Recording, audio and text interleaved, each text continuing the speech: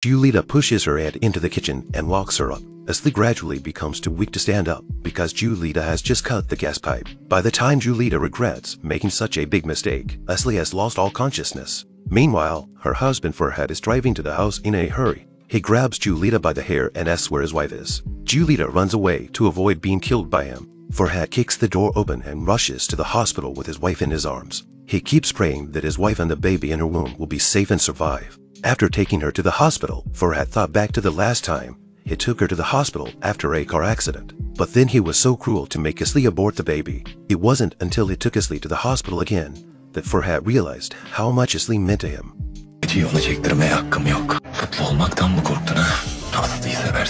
Just when Asli's baby's heartbeat could not be detected, she had a dream. In the dream, Asli's son's name was Mert.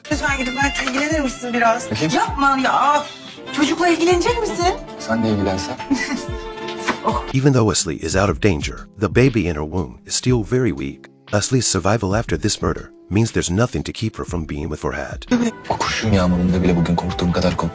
Asli took the opportunity to tell him not to blame his mother and try to understand her. In order to pacify her, Farhad also promised to try and understand. Asli's baby was exceptionally strong and survived another crisis. Asli, who has just recovered a little, doesn't want to stay in the hospital and wants to go home, but the hospital won't let her out yet, so Asli comes up with a brilliant idea. She asks one of Farhad's men to pretend to be unwell to distract the doctor. The two of them take the elevator and leave the hospital while the doctors are distracted. And of course, the funniest part is that Farhad's men grabbed the gynecologist and cried about his broken bones. The two of them got home, they began to live as a loving couple again. I can finally stop watching them fight.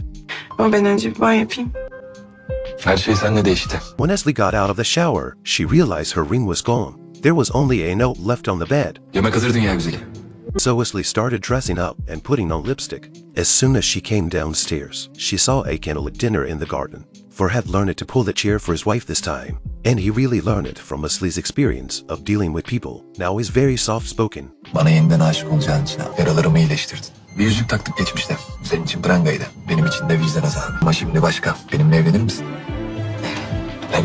Asli has made a new condition for this marriage. She wants to see Farhad in a tuxedo, who has never worn a formal dress in front of the public. No matter how much Farhad resists her proposal, Asli makes it clear that his freedom is over. Now it's the year of the two of them. I just want them to be happy and the drama to have a happy ending. Then I can go and rest. But the scriptwriters have to make something dramatic before they'll let me go. The next day, the couple was decorating the new room for the new baby. Farhad is getting softer and softer. I don't see any hint of the gangster in him anymore. Unfortunately, Farhad's mom got sick. Asli noticed something wrong with his mom's medicines and realized that she was very sick and in a serious condition. But Farhad's mom stopped treatment. Farhad's brother and sisters persuaded Farhad to make up with his mom and stop fighting. Their mom didn't want to recover and stop the treatment because she didn't get his forgiveness. Farhad never gave them an answer, but was alone painting the walls of his kids' new house. It looked like Asli had to talk to Farhad to make it work. Then Farhad came to visit his mom at his brother's house and say a lot of things that touched her. It's like he's possessed by Asli. Then Asli went to the courtyard to pick up a wedding dress with Farhad. They decided to have a happy wedding again. The couple, intent on getting married all over again, went to the wedding store to pick out a dress. Asli wanted Farhad, who always wore black, to wear a tuxedo, but Farhad went into the fitting room and didn't come out for a long time. Asli thinks of how she ran away from the bridal store when she married him. Worried that her husband might not want to wear a tuxedo and run away, she hurriedly pushes open the door of the fitting room and enters. Farhad doesn't look like a killer at all. I'm not used to him being so gentle now.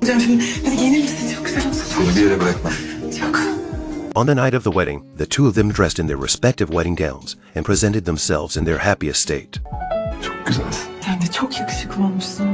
In the middle of the wedding, Farhad's uncle called Farhad's mom and asked her to meet him. Farhad's mom went to the uncle's hideout and tricked him into revealing his crime. It turned out that Farhad's mom had already contacted the police before meeting him. Farhad and his brother were listening to their conversation. The uncle lost his mind and tried to start a fire and die with his mom. Farhad rushed into the fire and pushed his mom out. The uncle wanted Farhad to call him father, but Farhad never did. At the last moment, when the house was about to be burned to the ground, the uncle pushed Farhad out and died alone in the fire. Asli embraces her husband and mother-in-law after seeing them safe and sound from the crisis. Finally now all the bad things and bad people are solved. All the problems of this family have been cured by the angel Asli. And of course, the little angel in her womb is amazing too. He finally comes out of the womb after many perils. The family celebrates their future happiness in the garden. Farhad's cousin also comes to the garden with her daughter whom she bore to Farhad. Now she doesn't ask for his love anymore, but wishes Asli happiness and her son a long life and all the best. Later, another one of the guests they had invited to the feast apologizes for his being late and sends his blessings. From the way Farhad's cousin looks at him, I can't guess that perhaps she's about to find her love. The TV series called Black and White Love is finally coming to an end. This is Maroon Recap. If you like this video, please give it a thumbs up, comment and subscribe to my channel.